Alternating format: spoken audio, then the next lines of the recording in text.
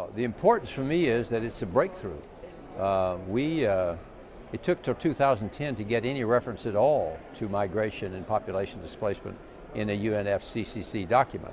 So for me, that comes a bit late, but on the other hand, I'm delighted. It's a real breakthrough if paragraph 10 remains within the draft document. That it gives us now basically an authority to refer to climate migration and to climate migrants as such. And I think that will help us in dramatizing a little more the effect of climate change on population movements and forced displacement. Well, first of all, we have to do what we've been doing for the last 30 years. We have to continue publishing. We have to continue developing our data and evidence-based policy making so that people have the facts and figures and know the drama that we're talking about.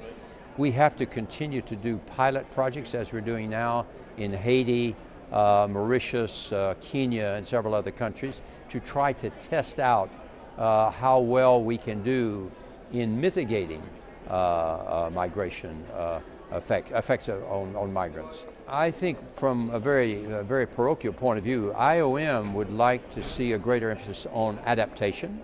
We're not doing enough to help countries that know they're in great difficulty on the climate change side to be able to adapt their people, get them ready before the fatal moment comes, and we have to then engage in very costly mitigation. So there's a lot more that could be done there that's not being done now. You have climate change, but you also have other parts of what I call the perfect storm.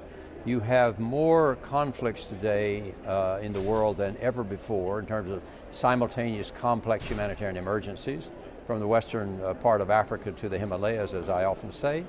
We have more forced migration. We have bad governance in a lot of places that adds to the problem. We have abject poverty. We have the declining sort of socioeconomic disparities between global north and global south. All of that comes into the mix, and then if you add climate change on top of that, you have really a challenge for us. And I don't think that, generally speaking, our governments, particularly our parliaments, are well enough aware of what is happening and why they have a responsibility to address this in both monetary and policy terms. The majority of these people probably will qualify for some form of protection under the 1951 Geneva Convention, and that's all well and good, and we support that. On the other hand, you cannot lump everybody else in one basket called economic migrants. What do you have in that basket of people? You have many unaccompanied minors that have no papers at all, who have to be protected because they're minors. You have pregnant women, you have the sick and the elderly, you have victims of trafficking, you have people who are going to reunify with their family, perhaps in Scandinavia. They're not all by any means economic migrants. So we have to have special treatment for each of those categories. Now we have something called the SIDS, the Small Island Developing States, that meets on a regular basis, and that has been able to galvanize some public opinion and some financial support for what's coming to these countries, but it's not alone going to be enough.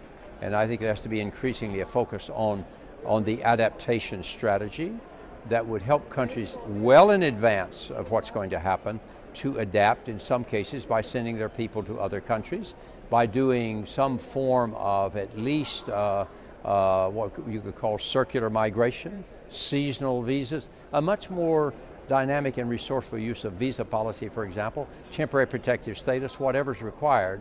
But right now, the attention is not sufficiently focused on the SIDS and other countries facing climate change.